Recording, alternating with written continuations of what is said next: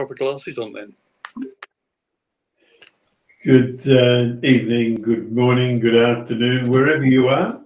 Welcome to Dumb SEO Questions, episode 424. Each week we meet here to review the questions and answers given on the Dumb SEO Questions Facebook group. With us tonight we have Micah Fisher-Kirchner. Micah is a vice president, is it? Vice president of Turn River Capital? No? Yeah, just VP. It's fine. VP at Turn Of River. SEO. Of SEO. Sorry, Micah, I got it now. He resides in California on the west coast of the USA. David Rozan is a leading internet marketer. He's based in West Sussex, in the sunny coast of the UK. You can find David at what is it? DavidRosen.com. Yes. Tim Pepper is CEO of OnlineOwnership.com. He's based about 100 miles north of David. He's in Corby. He's CEO of OnlineOwnership.com. And he's also a Google product expert in the Google My Business community. And Masataki Wasa is webmaster of wasaweb.net. He resides in Wimbledon, about 60 k's from David, about 100 k's from Tim. Should we draw a map? We should draw a map. Although Micah would cause it to be a little bit elongated. All right. We have 9 questions tonight. Let's have a look at them. And this one is from Ammon. Oh, Ammon Johns. It's that doesn't look like Ammon. Doesn't look like Ammon. And Ammon is magically answering himself further down. Anyway, this one's titled "The Keyword Competition and Volume," and Ammon's alias said, "Should I go with keywords with high search volumes, but also higher competition, or with less competition and search volumes?" Let me on the screen. Keywords with high competition are going to be generally a lot of work to rank for, unless you've got the time and the budget. They're something to fantasize over, not actually aim for, I would say.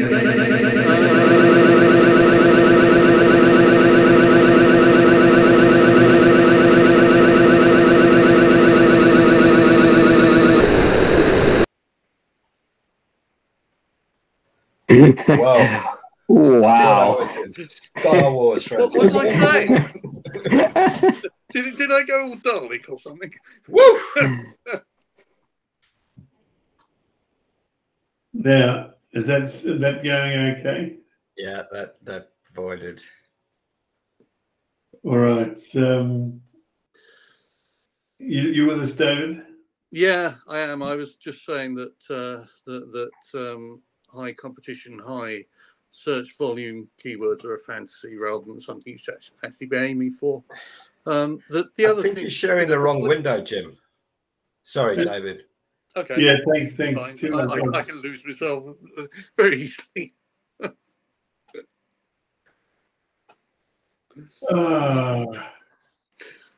Yes, I was saying exterminate. Yes, exterminate the old guy in Australia. Is that? Stop presenting. Right, now let's try now. But, no, that's not it.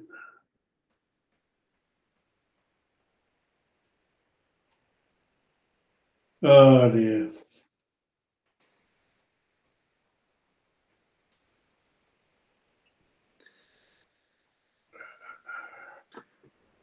So I'm sorry about this, guys. That's okay. We know you run on Windows. Now this is going to go crashing down, I think.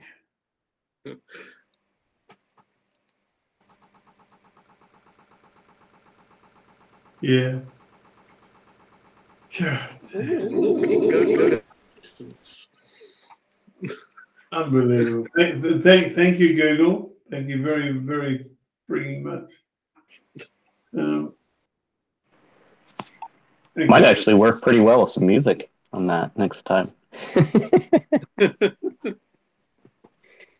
Make it a little techno-y.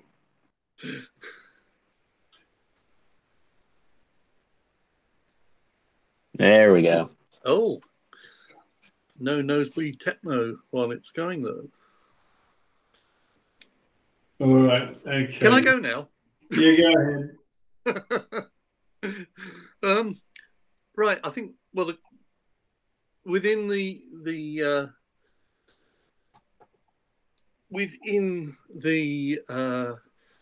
question, then the answer is keywords with high search volumes and high competition are going to be a bad thing because you're going to have to struggle to rank for them. But those aren't really the questions. So you have to answer the questions about who are you selling to, who's going to read the site, who's going to read the copy. And you need to understand that before you start looking for keywords, because you can find all sorts of, oh, have I stopped? My video has stopped. Yeah, Am I still there? I can still see your speech. I can hear you. My video has stopped. No, you need to understand who you're writing for, who you're trying to sell to before you start analyzing keywords, looking for keywords. And then you want ones that have good fit, will likely lead you to some sales. And then don't go for the ones with the huge traffic numbers and the high keyword competition. I'm going to stop because I've come back again. Oh dear. So I'm glad you heard me. I don't know if I made any sense at all in that whilst I was talking all the distractions. But yeah, don't get to asking those questions until you've determined who you're writing for. The other thing which I mentioned also, which a lot of people forget to take into account, is when you're given a volume,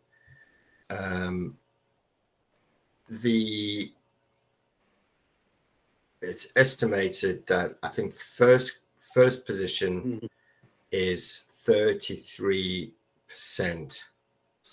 or you can expect, let's say, if you're position 1, 33% of that kind of volume, and then it moves down by each position, like up to 5.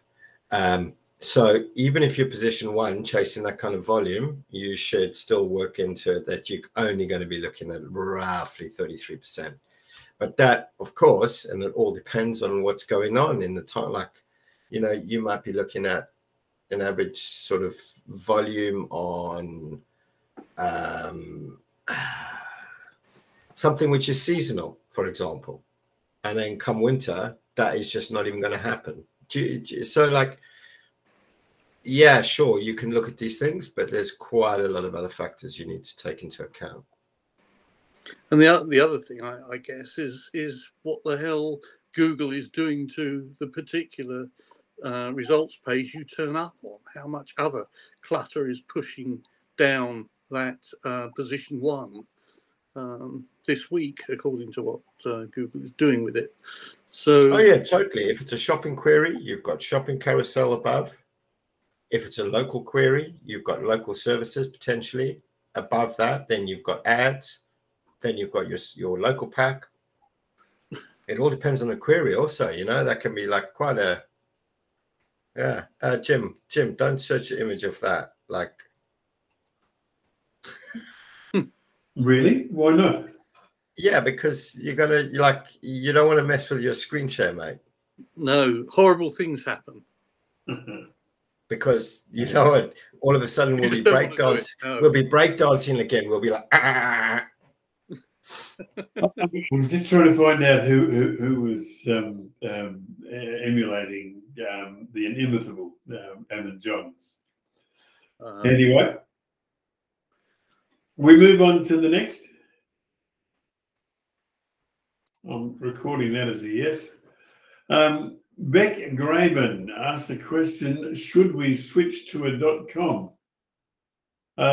Beck said, hey guys, if we have a domain authority of 17 with a .studio website, and we are about to do a pretty solid organic search engine optimization overhaul, should we switch to a .com domain instead of continuing to use a .studio?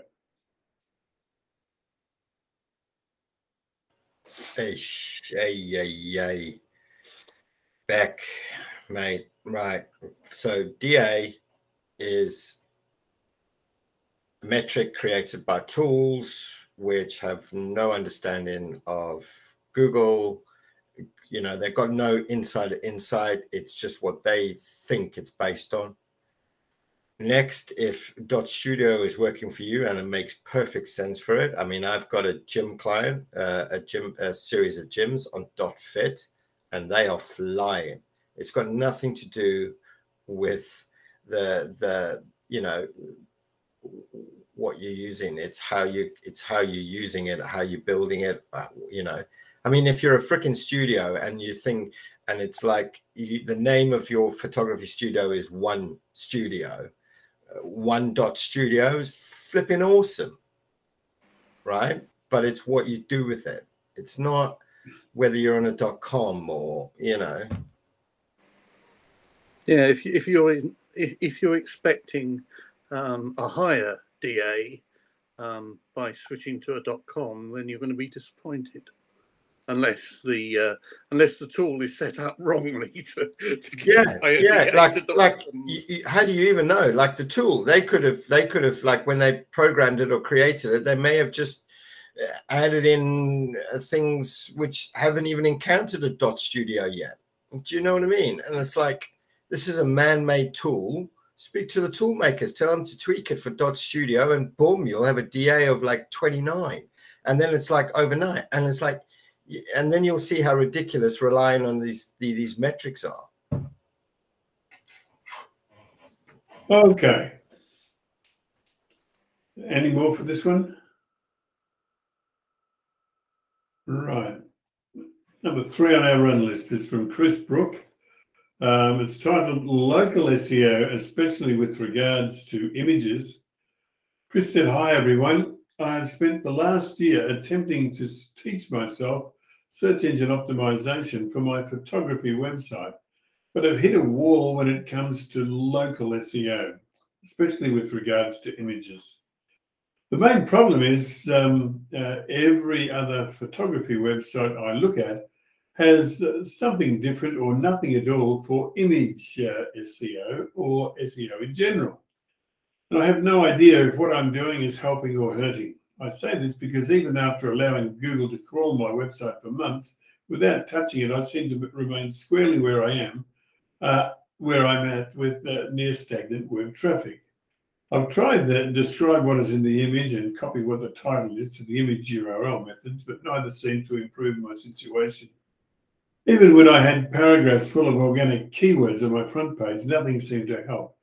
Any advice would be appreciated. Note I'm near a city, but have been trying to focus my search engine optimization to my local area, so I do not get buried under tons of city photographs.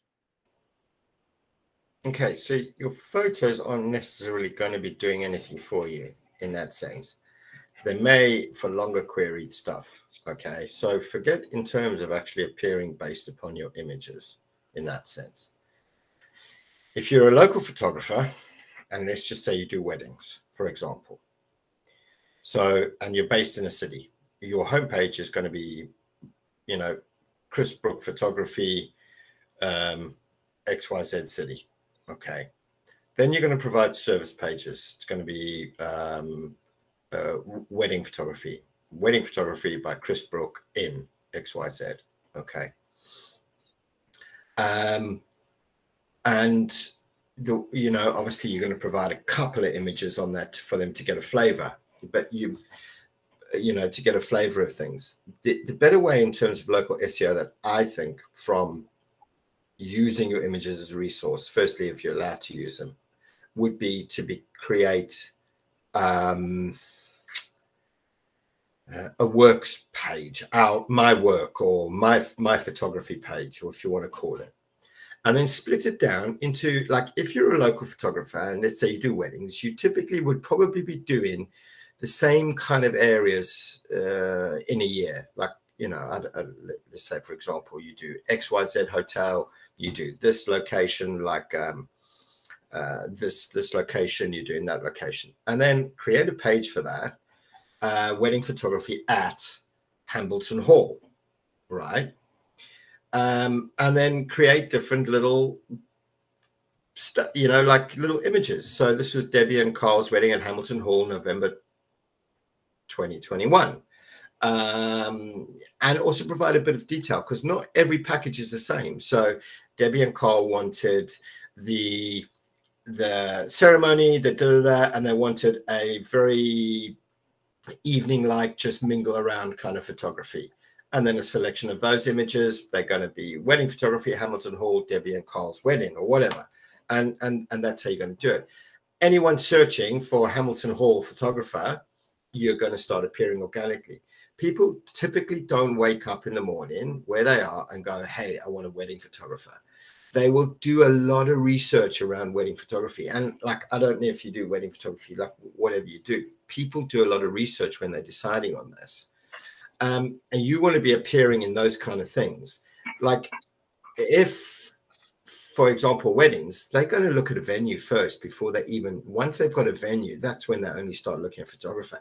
And then it makes sense for them to start looking at the venue plus per photographer in terms of search queries, rather than just wedding photographer XYZ city.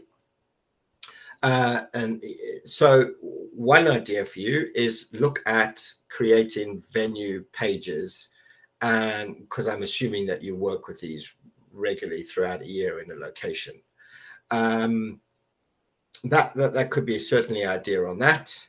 But your images, yeah, look, the image, if it's for your wedding page and it's your wedding page landing page, it would be black and white image, groom, November, you know what I mean? Just describe the image in that sense. So images aren't really necessarily going to make or break anything, but you could use them, especially in project or location pages where you have worked.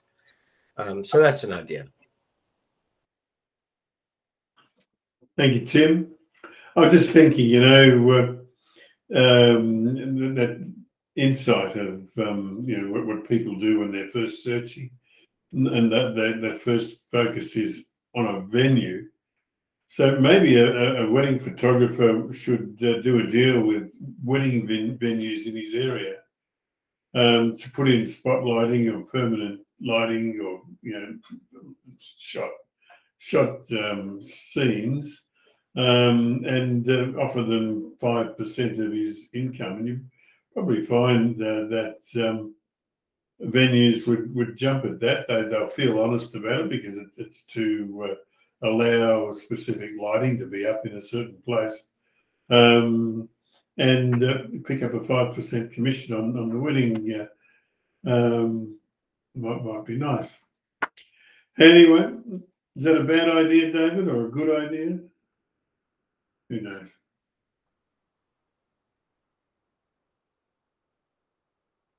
Mute button, David. The mute button, David.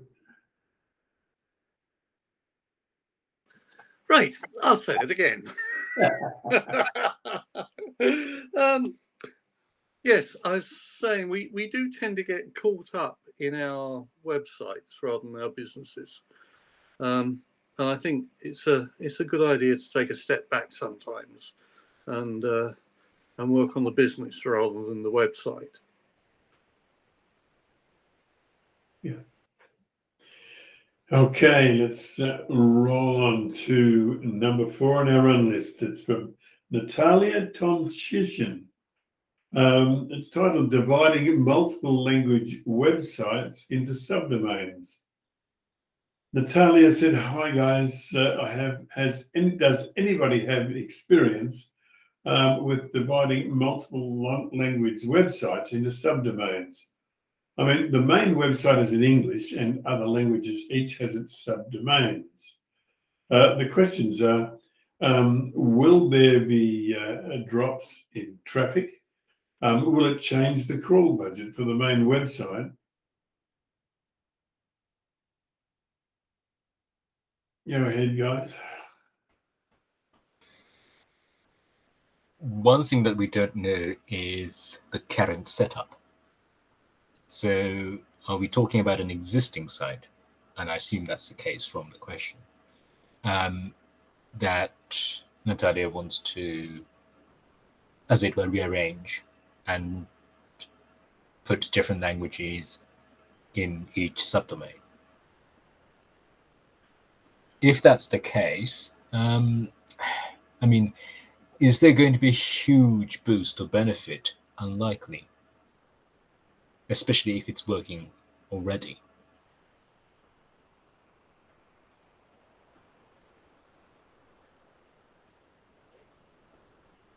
Thank you, Mr. Taki. David, go ahead, Mr.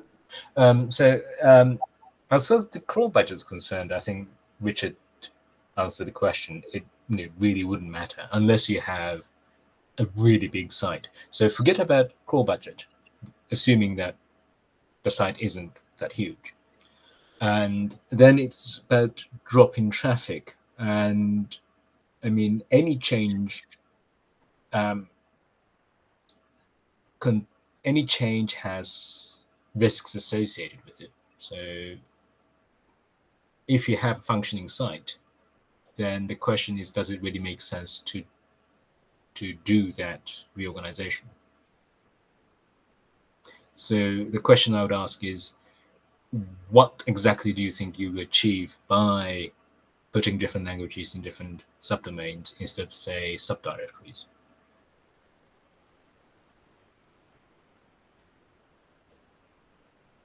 Okay. Yeah, I don't think there's enough background here to give a proper and useful answer to this, but I'm never in favour of messing about with a website just because there's you've read somewhere that this is a good idea. I hope I'm wrong, but this does smell of, I read this somewhere.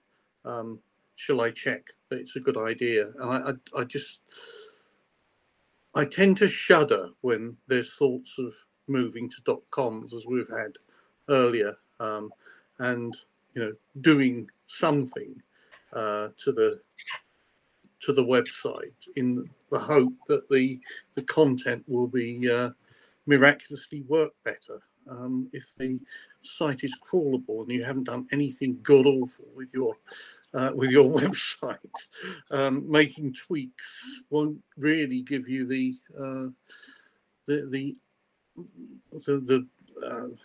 advances that you're looking for. He says in very broad brushstrokes, but there we go. Thank you, David. Any more on this one? Okay. Number 5 on our run list is from Alexa Han.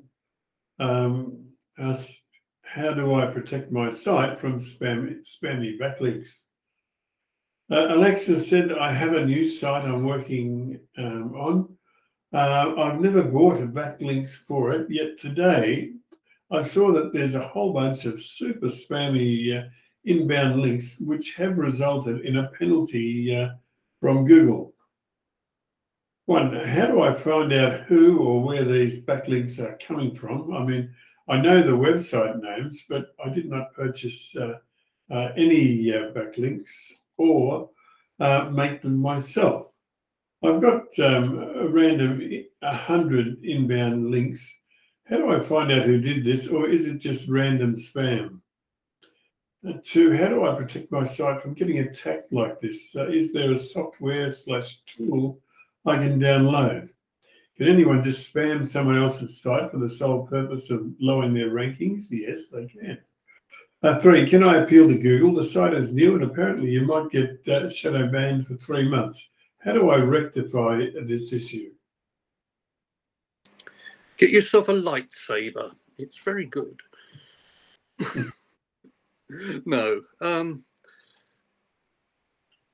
It depends. You say that you've been penalised by Google somewhere here, has resulted in a penalty from Google. Have you had something in Google Search Console to say that you've had a manual penalty, or are you just surmising that because your traffic from your website or to your website, be better if I got it right, wouldn't it? To your website has gone down, that you've had a penalty.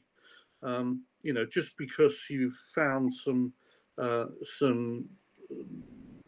low quality backlinks, shall we say, and your traffic has gone down, it doesn't mean this influences that. There could be all sorts of reasons.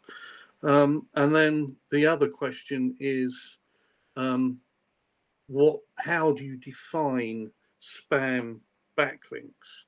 There are lots of tools that will help you identify bad quality backlinks, but unless Google thinks you've been buying tons of them, Google will probably just ignore them. So sweating about low quality backlinks, you're probably not. It's probably not worth doing so. So I would start looking for other reasons your traffic has gone down. I'm presuming that your traffic has gone down, or else you wouldn't be looking for low quality backlinks. If your traffic hasn't gone down, just carry on doing what you're doing and don't start worrying about building links. Just get on with some good quality content. Yeah, I mean, it's unclear what is meant by penalty from Google, because Ammon Johns, as in the screen, asks whether there's a notification or not, and that question remained unanswered as far as I can see. So it is, I think, an assumption that's been made, and I agree with Michael Martinez, who answers the question below, in that, and David, in that it's probably something you can ignore. If you really think they're spammy, disavow them. Jim's favorite tool, and leave it at that. Yeah, thanks, Mister. Yep. All right, I think we've covered this, but look, a couple of things for Alexa. 100 links aren't going to do anything either way. You've got nothing to fear from 100 links. And especially if Google hasn't notified you about a penalty, then you can be reasonably assured that you don't have a penalty. Yeah, that's all. I can't go on without thanking people like Ammon Johns and George Georgiadis. Ammon Johns wouldn't be there today because he'll be down at Brighton at the Brighton SEO. But yeah, the job that people do, Stockbridge, Trustlow, and others, answering questions through the week. Michael Martinez, Brenda Malone, the input that people put into the Dumb SEO Questions Facebook group to give people answers as they ask them, and make Dumb SEO Questions such a valuable resource. Our thanks fondly sent. All right, this one's from David Gassage. Will I get the same rankings again? Probably not. David said, hi guys, I have a feeling that my question is really dumb, but it bothers me a lot. So the thing is next, the bunch of articles were deleted and links were given redirects. Will I get the same rankings if I publish them again under the same slugs? Let me see if there's a little bit more. Yes, thanks, David said.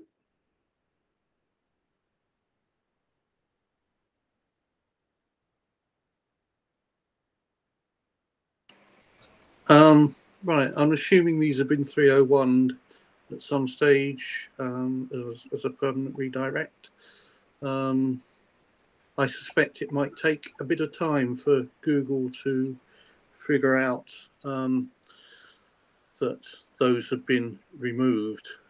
You've told Google that these have gone and to permanently redirect to somewhere else. So in some ways, there's no reason for Google to reassess these. You've just told them that they've been permanently moved. However, you may find that after some time, Google does get round to reassessing what's going on there. But the main thing is it's a permanent redirect. Thank you, David. Yeah, I think I agree with Richard's answer. It depends. And the only way to find out is actually doing it and see what happens. I think the complicating factor is the redirect. Because were you redirecting to the essentially the same piece at another place? Or were you redirecting to something that wasn't quite the same thing? Like redirecting a homepage. Sort of, as it were, improper use of 301, if that makes sense. It'd be interesting to know what the differences would be if you actually forward it and then put it back up again. And then 301ing it. Because this is a 301 question rather than a 404 question, isn't it?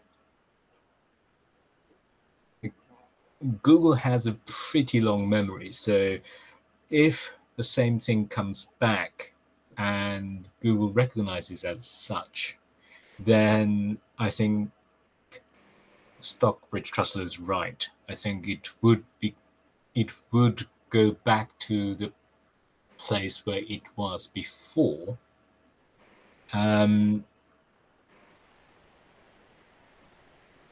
But would that actually happen? Because situations always change, the environment always changes. So it's really hard to say.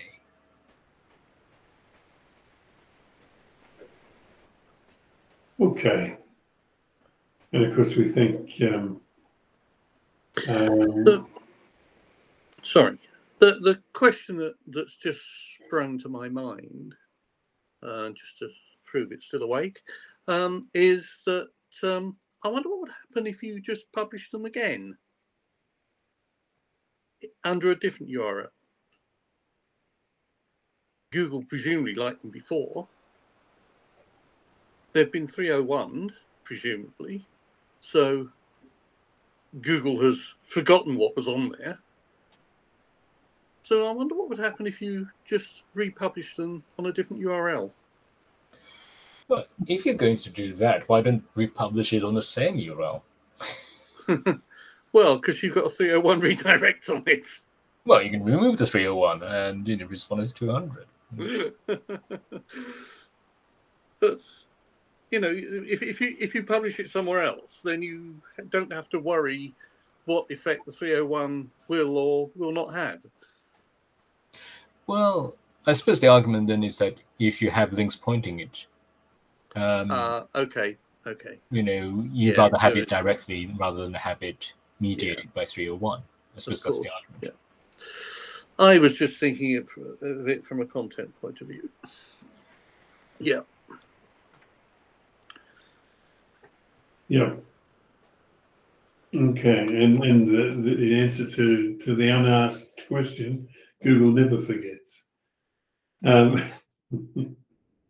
Let's go. Is that why it's the elephant in the room? Look, I also must point out we've got in that last question, Natalia was not mentioned, and as the asker of the question, and David Gassange, who responded to the question, his name appeared up there. This is because Facebook keeping our scraper going with Facebook's constant machinations. It's a hard task, and no doubt that Dan will notice this and fix it by next week. But if we're not perfect, we do our best. All right, this is number 7 on our run list. Arpit Sony said it's titled "Your Journey with Search Engine Optimization in Your Beginning Days." Since my total spent hours with SEO is not a couple of 100 hours yet, I feel like getting lost by doing everything on my own, excluding backlinks. I have a virtual assistant for that. Please share your own experience. How is your journey going forward with SEO in your beginning days? Well, my beginning days were right back when the internet ran on Steam, as Jim will tell you.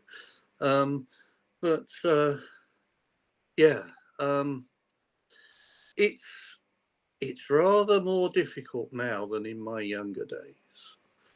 But the thing to do is read quality stuff about SEO. Try not to look for shortcuts. If you see shortcuts, they are almost certainly going to drop you in it. So read good stuff. Find experts and read them, and then try out what you've learned. Do it, put it up on your website, measure it, see how it performs, learn some more, do some more, go back to what you published the first time and try and improve it with what you've learned. It's just shall I say a treadmill? SEO learning is a treadmill. Start here and continue walking or running because it ain't going to stop. So yes, just do things that are sensible. Don't do things that appear to be too good to be true, and measure the effect and then change and add.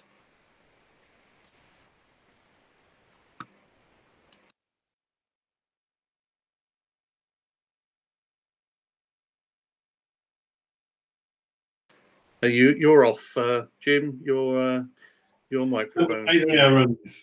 Thanks, David. Number 8 on our run list is a question from Deepak Kumar Pal. It's titled "The Best Way to Do Keyword Research for a New Website." I still think people put the cart before the horse. That they want to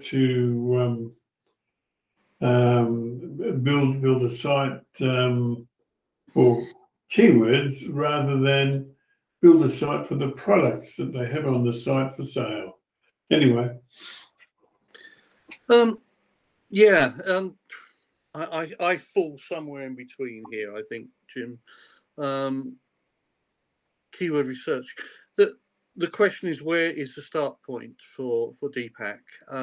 Has he already determined who his audience are, who his customers are?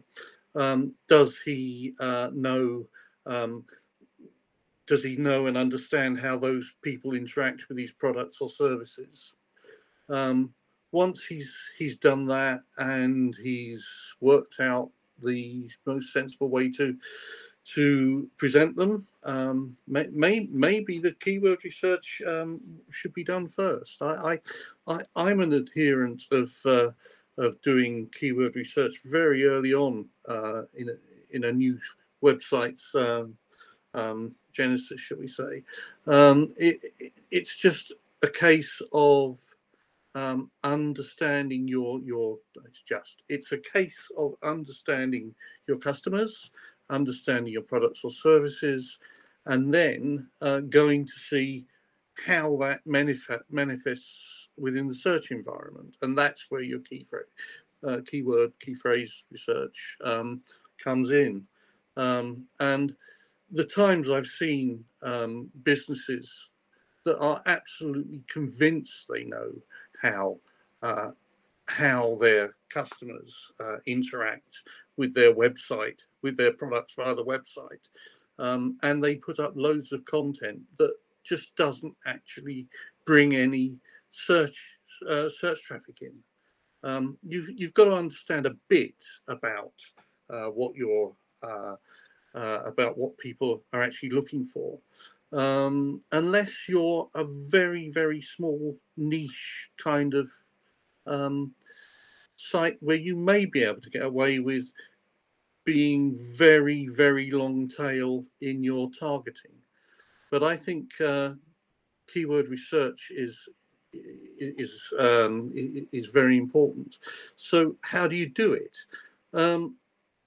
I use pay for tools. I use something like SEMrush, but there are lots of other things around out there.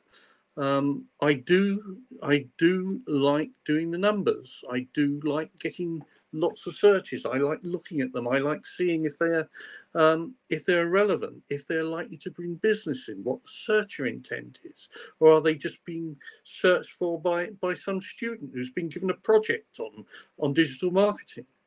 And it's amazing how many searches that come up in research are just useless. They're not ever going to bring business in. So understand where you're going before you do the numbers, and then you can throw out lots and lots of the stuff because it's not going to be relevant and it's not going to bring business in.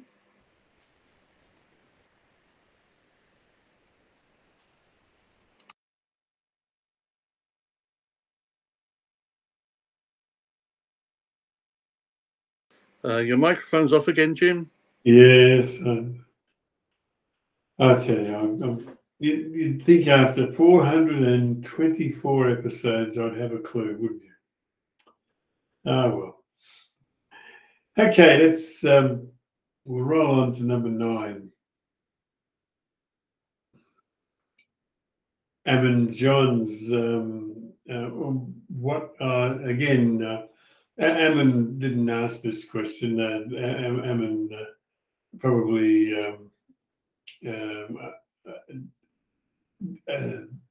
answered one of the questions or previous questions. The problem is with our scraper, so without going to the Dumb SEO Questions Facebook group, we won't know who actually asked this question. And we'll work to fix our scraper so that we get our details better.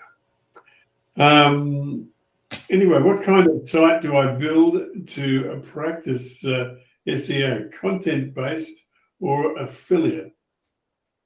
Well, they're kind of two different things. An affiliate is also going to be content-based. So, like, and they're chalk and cheese. Two different things. You know, like a content-based site, I don't know, whether you pick tech or, I don't know, books, whatever. But affiliate is products and content around the product to try and flog the product to an affiliate. Do you know what I mean? What do you want to do? Like, surely you must be in some kind of field. You know, like, you know, are you in e-com? Well, then build affiliate. Are you in, what kind of field are you in now? I mean, if you want to practice it, I'm guessing you kind of want to start working in SEO.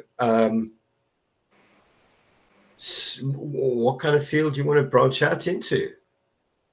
Like, what are your current, like, what's your current job? Like, what do you work on?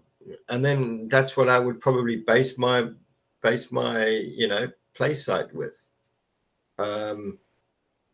Yeah.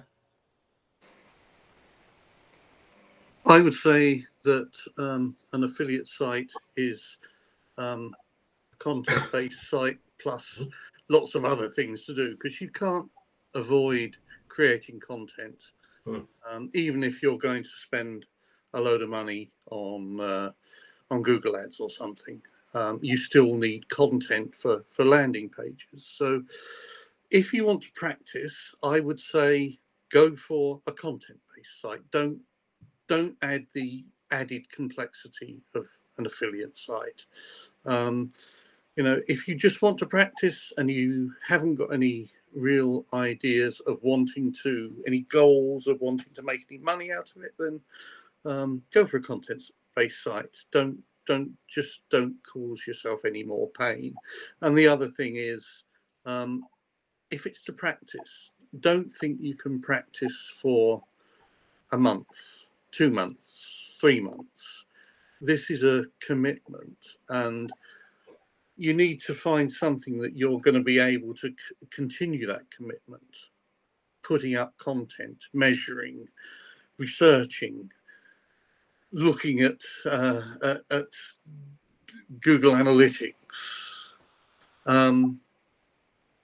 It's, yeah, a kind of practice site is something that may not stay the distance, because if it's something that you haven't got any passion for, then you'll find it very, very difficult to do this. Yeah. Okay. Now, when I click this button, I'm fairly sure I know what I'll see. Yep. It's thank you for watching time. We've answered all of the questions asked, or many of the questions asked, I should say, because we've had a bit of a hiatus where the team was let down by me and we weren't able to record. But hopefully we'll be right as rain from now on. I can't go without thanking people like Brendan Malone, Michael Martinez, Richard Hearn, and people that answer questions throughout the week, almost as soon as they are asked on the Dumb SEO Questions Facebook group, and they make it such a valuable resource. I thank you guys too, to Tim Kappa, Masataki Wasa, David Rosam, Micah Fisher Kirshner, Richard Hearn, that turn up week after week, year after year, and make our recordings so valuable. All right, let's. I don't know how this is going to stop, because Who knows what Google has done to me this time. Anyway, yep, I think that's it.